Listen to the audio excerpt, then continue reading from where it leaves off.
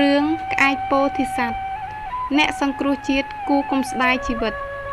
ក្នុងការកន្លងទៅហើយព្រះពោធិសត្វទ្រង់សោយព្រះជាតិជាក្អែក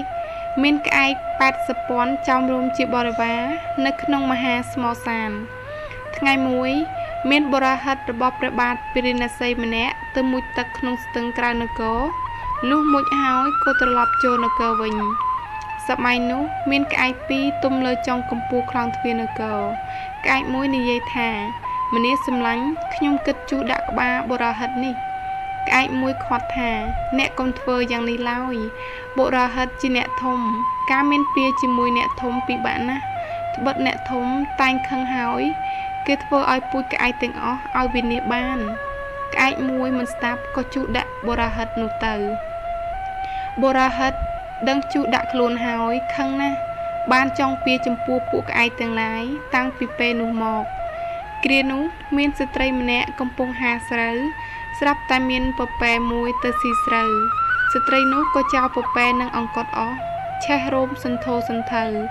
ពពែក្តៅខ្លាំងណាស់ក៏រត់ចូលទៅត្រដោះខ្លួននឹងខ្ទើមស្លឹកមួយក្បែររោងដំរីព្រាជាភ្លើងក៏ឆេះខ្ទើមរាឆេះដុកខ្ទើមដំរីរលាកដំរីក្នុងរោងជាច្រើនអ្នករក្សាដំរីមិនអាចមើលដំបៅដំរីនោះបានឡើយក៏ចូលទៅទូលក្រាបព្រះរាជាកាលនោះព្រះរាជាទ្រង់ត្រាស់បរហិតថាអ្នកដឹងថ្នាំលាបដំបៅដំរីឬទេបរហិតក្រាបទូលថាបពិតមហារាជខ្លាញ់ក្អែកពូកែបំផុតខាងលាបដំបៅដំរីព្រះរាជាទ្រង់ត្រាស់ថាបើដូច្នេះអ្នកនាំគ្នាសម្លាប់ក្អែកយកខ្លាញ់ឲ្យមកដំរីឆាប់តាំងពីពេលនោះមកបរហិតក៏បង្គាប់ឲ្យមនុស្សទាំងឡាយសម្លាប់គ្រប់គ្នាដើម្បីយកខ្លាញ់ក្អែកព្រះពោធិសត្វបានដឹងហេតុនេះហើយមានប្រាថ្នាដើម្បីសង្គ្រោះជាតិក៏នឹករលឹកដល់បារមីធម៌ញ៉ាំងមេត្តាបារមីឲ្យកើតឡើងលះបង់ជីវិតហើយសម្ដៅចូលតាមបង្អួចមហាប្រាសាទទៅក្រោមអាសនៈព្រះរាជាក្នុងពេលនោះមានមនុស្សម្នាប្រុងស្ទុះទៅចាប់ព្រះរាជាទ្រង់ខាត់មិនឲ្យចាប់ព្រះពោធិសត្វសម្រាប់បន្តិចហើយដើរចេញទៅក្រោមអាសនៈមកថ្លែងការទូលព្រះរាជាដោយបណ្ឌិតវិទៈហើយទូលថែមទៀតថាបុរហិតជាអ្នកមានពៀក្នុងពួកក្អែកបាននិយាយទូលព្រះអង្គថាក្អែកមានខ្លាញ់ធម្មតាសត្វក្អែកតាំងពីកាលណាមកមិនដែលមានខ្លាញ់ឡើយហើយពោលគាថានិច្ចៈឧបិកៈហតយាសពៈលោកៈវិហេសិតាតស្មានេសੰ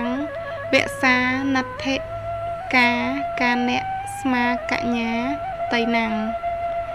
បបិទ្ធព្រះជាធម្មតាក្អែកជាសត្វមានចិត្តភ័យញ័របំផុតជានិច្ច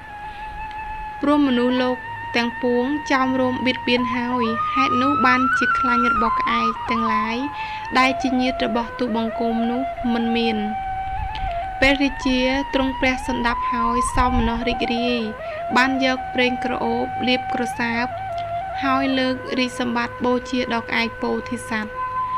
ព្រះពោធិសត្វទ្រង់ថ្វាយរាជសម្បត្តិដល់ព្រះរាជាវិញបានទូលមានព្រះរាជាឲ្យស្ថិតនៅក្នុងសិល5ទើបសូមអភ័យទោសដល់សត្វក្អែកទាំងពួងព្រះរាជាទ្រង់សណ្ដាប់ហើយសោមនស្សរីករាយបានយកប្រេងក្រអូបលាបក្រសាបហើយលើករាជសម្បត្តិបូជាដល់ក្អែកពោធិសត្វព្រះពោធិសត្វទ្រង់ថ្វាយរាជសម្បត្តិដល់ព្រះរាជាវិញបានទូលមានព្រះរាជាឲ្យស្ថិតនៅក្នុងសិល5ទើបសូមអភ័យទោសដល់សត្វក្អែកទាំងពួងព្រះរាជាទ្រង់ឲ្យអភ័យដល់សត្វក្អែកទាំងអស់ហើយ